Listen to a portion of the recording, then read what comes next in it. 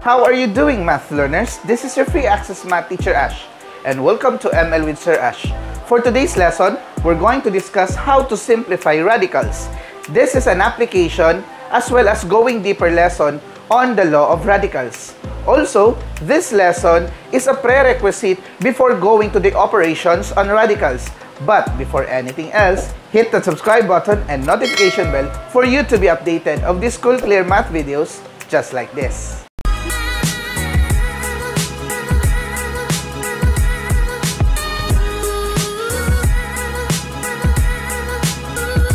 Hello math learners! Welcome to another session here in Math Learning with Sir Ash.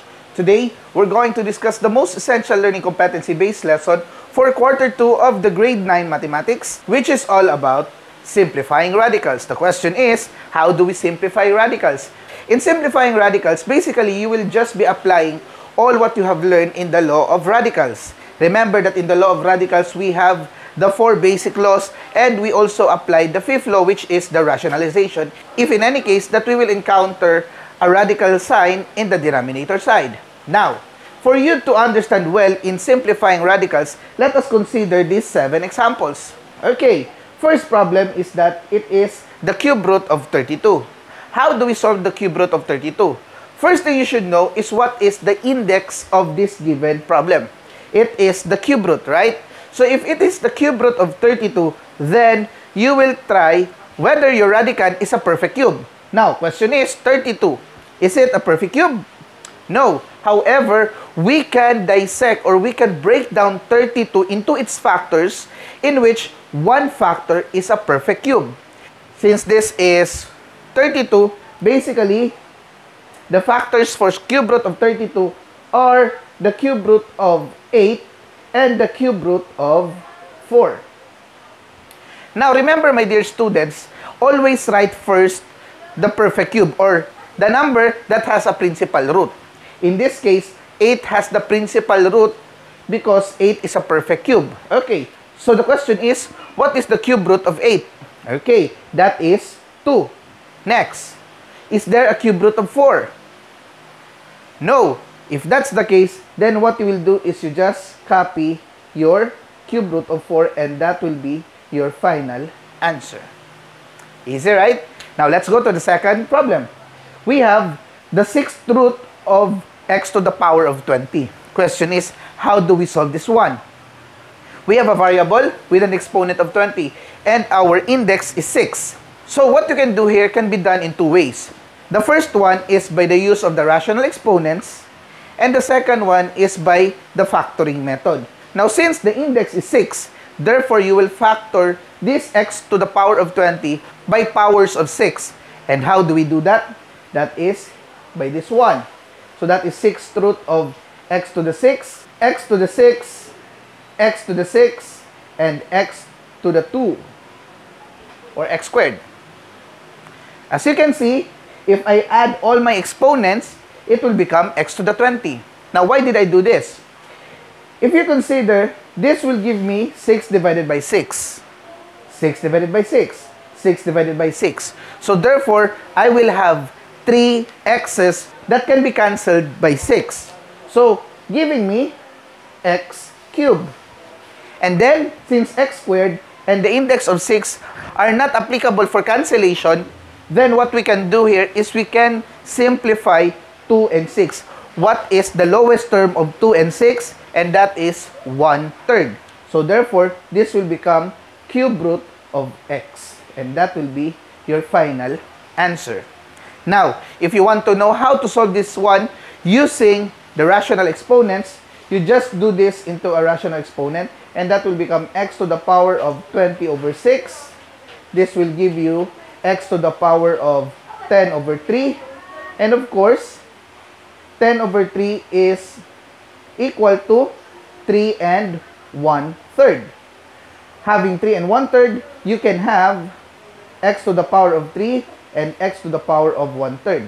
X to the power of 3 is this one, and x to the power of 1/3 can be converted into a radical expression, and that will be cube root of x. Easy, right? So therefore, either way, whatever your solution, you will still have your final answer. Now, let us go to the third example. Okay, math learners, for our third example, we have the fourth root of 1 over 2m. Question is, can we simplify 1 over 2m?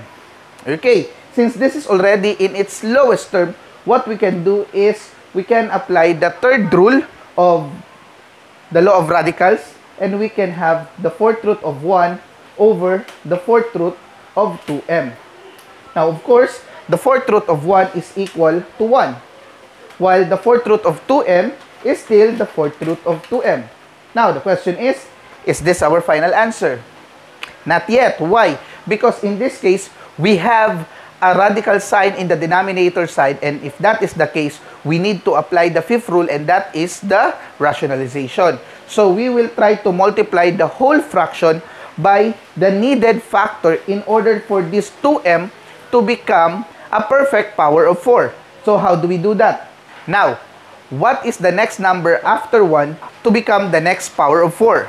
So basically, if we will use the principal root of 2, then we will have 2 times 2, 4 times 2, 8 times 2, 16. So the next number, which is a power of 4, is 16. Question is, what is needed by 2 to become 16? Okay, and that is fourth root of 8, because 8 times 2 is 16, which will become a perfect power of 4. Okay, now how about m? M here has only one exponent, right?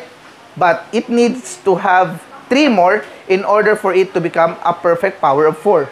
So we need m cubed. So if that's the case, if we multiply this factor in the denominator side, we will also multiply fourth root of 8m cubed in the numerator side. So now we will multiply numerators and we will multiply denominators, giving us 1 times fourth root of 8m cubed. That will become fourth root of 8m cubed. Now, the fourth root of 2m times the fourth root of 8m cubed, that will give us the fourth root of 16m to the fourth. So basically, this is a perfect power of 4. So what we will do is we will just copy our numerator. That is 8m cubed, fourth root of 8m cubed. And then, the principal root of the fourth root of 16m to the fourth is 2m. And that will be your final answer. Now, my dear math learners, let me emphasize this one. That in terms of getting the root of a number, if your index is even, there are possible 2 roots, the positive and the negative side. However, in this matter, in simplifying radicals, we will be talking on the principal roots. Okay? So, I'm just getting the principal roots of these given expressions. Okay? Easy, right? So, now let us go to our fourth example. We have the square root of 54. So, we are talking about square root. It is the power of 2. So, question is 54 a perfect square? Okay, it isn't, right? So, now the question is, what factors of 54 in order for it to be simplified? So, basically, if we will use 4, can we use 4 here? No, we can't use 4. How about 9? Okay, we can use 9. So, 54 is a factor of 9. So, we will have square root of 9 and square root of 6. I'll just make a border here. Okay. So, we have here square root of 9 and square root of 6. If we multiply them, we will arrive to square root of 54. Right? Okay. So, having this, we will simplify square root of 9 and that is 3. We will simplify square root of 6, but it is not a perfect square. So, we will just copy this one and that will be your final answer. Easy, right? So, now let's go to our fifth example. We have here the square root of 16, x to the 4th, y to the 7th. Okay, it is a combination of constants and variables. So, as we know, 16 is a perfect square and the square root of 16 is 4. Right? Okay. Now, 4x to the 4th is also a perfect square. So, what is the square root of x to the 4th? You will just divide your exponent to your index. So, if it is a square root, the index is 2. So, 4 divided by 2, that is x squared. Okay, so we will have x squared. Now, let's go to the y. 7. Question is, is 7 or y to the 7 a perfect square? Okay, it's not divisible, right? So what we can do here is we can dissect y to the 7th. And how do we do that? We can have y squared, y squared, y squared, and y. So if we will consider the perfect squares, the square root of y squared is y, the square root of y squared is y, the square root of y squared is y. However, the square root of y here is still the square root of y. So we will have 3 y's, and that will give us y cubed. However, there is still a radical expression left, so we will just copy that one, and that will give us 4x squared y cubed square root of y. Easy, right? So now let us go to our sixth example. What is the sixth root of x to the 6? Question is, can we simplify this one? Now, if in any case you will be having a hard time knowing the sixth root of a number, you just consider the principal roots. Okay, so 2 times 2, 4 times 2, 8 times 2, 16. I only have 2 to the power of 4. This is in the sixth root. So therefore, is still the sixth root of 16. Okay, now, how about for the variable? We have the sixth root of x to the 6. That is an example of our first law. So if that is the case, we can cancel the 6 in the index and the 6 in the power, giving us a variable of x. So we will have x sixth root of 16, and that will be your final answer. Easy, right? And now let us go to our final example. We have the fourth root of 9a cubed y squared over 8b to the power of 6 x cubed. Okay, so question is there a perfect power of 4 in the given? Okay, so first, the variables are different, so there will be no simplification inside the radical sign. Okay, so what we can do here is we can just copy the fourth root of 9a cubed y squared, okay, and we will have the fourth root of 8b6 x cubed. Okay, so as you can see in this given example, my dear math learners, 9 is not a perfect power of 4. Cube is less than the index of 4. 2 is less than the index of 4. So we cannot do anything about it because this is already simplified. Now, how about in the denominator side? 8 is not a perfect power of 4. B6, 6 is greater than 4, so we can simplify this one with the use of b to the 4 and b squared. And if this is the fourth root, so we can apply something here. So therefore, we will have the fourth root of 9a cubed y squared, and we will have b, okay, fourth root of 8b squared x cubed. Now, having this, my dear math learners, basically the numerator and the denominator is already in its simplest form. However, for final answer, it is a violation if we have a radical sign in the denominator side. So we will now apply the rationalization. How do we apply that one? Okay, so let's just copy first our given. That is the fourth root of 9a cubed y squared divided by b times the fourth root of 8b squared x cubed. So now, my dear math learners, we will try to eliminate the fourth root symbol in the denominator side. So how do we do that? Okay, so 8 is a perfect cube, not a perfect power of 4. So we need to multiply it to a fourth root of 2 in order for this to become 16. Now, b squared here needs another power of 2, so it needs another b squared in order for it to become 4. You follow? And then we have x, because it is already x cubed here, so it just needs another x for it to become a perfect cube. Okay, so if we multiply this kind of expression in the denominator, we will also apply that one in the numerator. Okay, giving us 2 times 9, that is the fourth root of 18. And then a cubed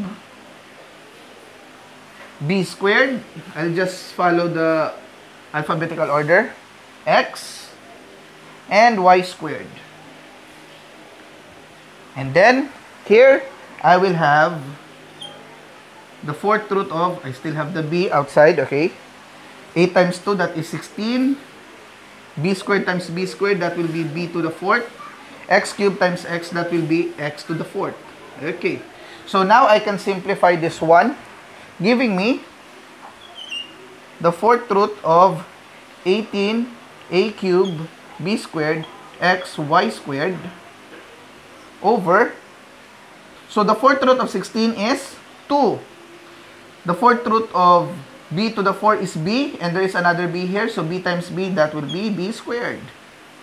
The fourth root of x to the fourth is x. And this will be your final answer.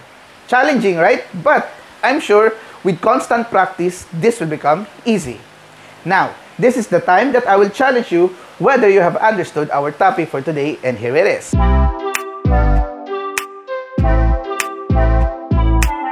Okay, math learners, I hope you have a wonderful time in simplifying radicals. There are a lot of ways to simplify radicals, and what you need to do is you just apply what you have learned in the law of radicals. And if you think that there are some questions or confusions in this discussion, do not hesitate to put your inquiries in our comment section below. This is still your free access math teacher Ash, and always remember, it is fun to learn mathematics if we are together learning. Thank you for subscribing, liking this video, and sharing this to your friends, classmates, and schoolmates. Take care, God bless, and keep safe always. Congratulations, math learners, for arriving to this part of the video. If you think that this video have helped you, click that like button. And if you think that this channel can change the way you see mathematics, do not forget to click that subscribe button and notification bell. Thank you.